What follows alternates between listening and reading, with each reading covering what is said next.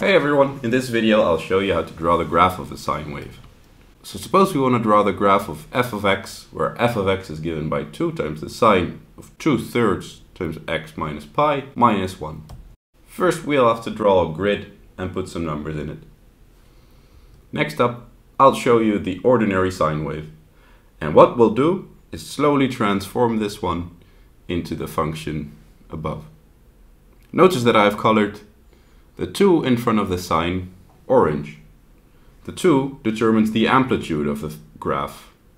Illustrated here is the ordinary sine wave with an amplitude of 5. In our case, the amplitude is equal to 2.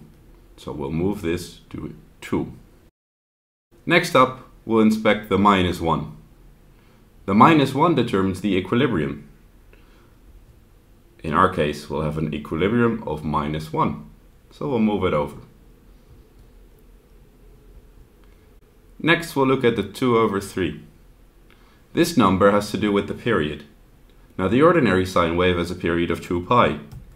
And you might think we'll end up with a period of 2/3. But that's not true, because we have to use a formula for this. The formula is 2 pi over whatever that number in front of the x is. In our case, that's 2/3. So we can simplify this to 2 pi times 3/2. Which ends up being 3 pi. So we should stretch our formula so that the period is equal to 3 pi. I've done that here. Let's trim off the edges so that it fits nicely in our graph. And let's move on. The last number under inspection is minus pi. And this determines where our formula, quote unquote, starts. So you might think, because it says minus pi, our graph should start at minus pi. But no, it's the opposite. It should start at plus pi. This can be confusing at first, but once you practice enough, you'll get the hang of it.